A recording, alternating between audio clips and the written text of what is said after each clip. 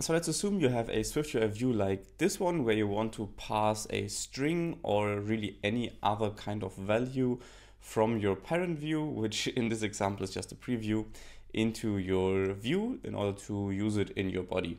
So the naive approach would be to create a let constant with that variable, and then you can pass it via the initializer. There is actually a way easier way, and if you imagine that you might want to use this user ID string in a subview of this view as well, then of course you would have to pass it on every single time.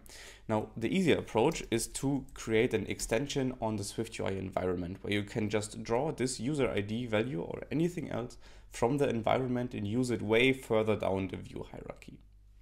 So let's do that. Let's create an extension on environment values. And this used to be a tedious process prior to iOS 18, but we now have the @entry SwiftUI macro.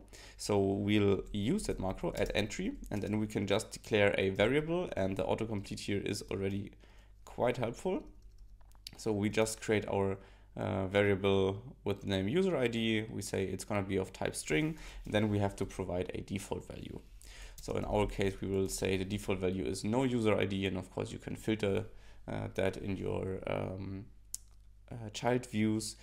And of course you could also make this optional and turn it nil by default, but in our case this will suffice. And of course you could also just not show the view if there is no user ID. So this is just how you create your new environment value. So how do you use it?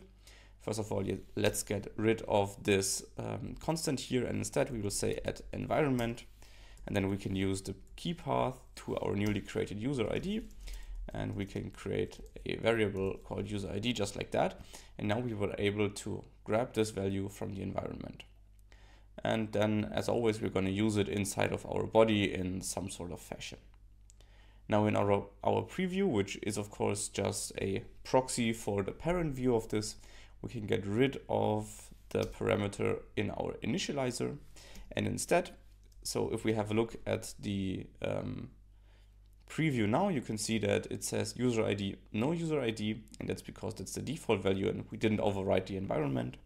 So now in our parent view, in our containing view, we can just use the .environment view modifier and specify that we want to modify the user ID, and it should be flow-01. And now you will see that that value gets passed into the environment, which then gets extracted in our environment entry view and then gets shown in the body.